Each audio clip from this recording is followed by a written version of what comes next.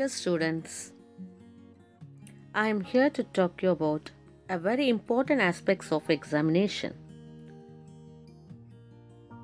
The first and the foremost thing about exams is never to be scared of them. Each examination is succeeded by preparatory time, which must be utilized optimally. If you do it, you will love to take any exam.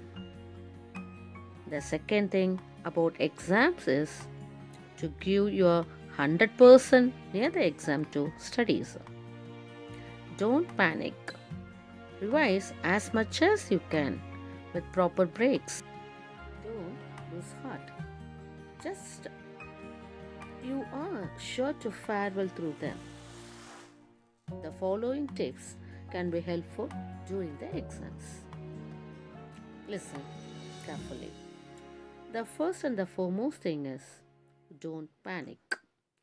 Whatever time is left, make the best use of it. Number one, if you have a mobile phone, give it to your mom or dad. Number two, don't delay studying.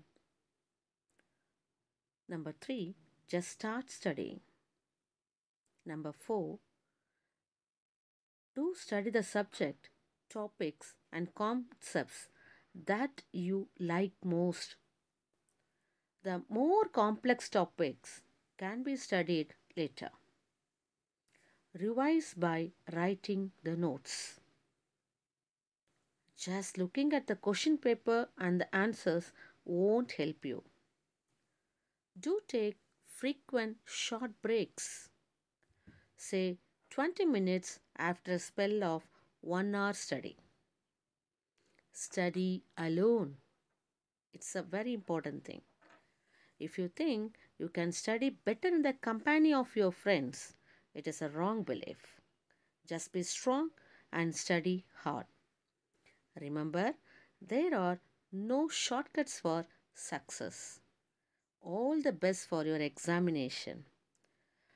Your second revision examination is very close to you.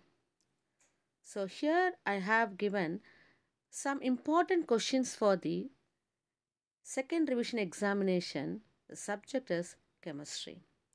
You know that portions for the chemistry. This video will be more useful for you. Watch the video till the end. So here everyone has this quote in your mind. Dear exam, please be nice. Am I right? So let's start that about the chemistry now. Inorganic chemistry, there are two lessons you have. Lesson 3 and lesson 4. The lesson 3 is P block elements. The very first question is give any preparation methods of nitrogen. Reason for the anomalous property of nitrogen. Electronic configuration of group 15 elements. So these are about nitrogen compounds. Then phosphorus, you have read phosphorus, and then study about the chlorine, bleaching property of chlorine, uses of chlorine, and the preparation of bleaching powder. And few more questions are there. You have lesson 4 now. Transition, inner transition metals. Transitions are D block elements. You know that about their properties we have to discuss. Ionization energy. Transition metal shows variable oxidation state. Why? Transition metals have high melting point. Fe3 plus and Fe2 plus, which is more stable. Diamagnetic and paramagnetic property distinguished. Hume rotary law. Transition elements are able to form complexes. Why? What is lanthanide contraction? And then basic character about lutetium and lanthanum hydroxides, and so on. Let's say about physical chemistry, we have two lessons. Lesson 8 and lesson 9. Ionic equilibrium. Arrhenius concept, Lowry-Bronsted theory, Lewis concepts, distinguish between Lewis base and Lewis acid, ionic product of water, pH, Ostwald dilution law, buffer solution, buffer action, Henderson's solubility product.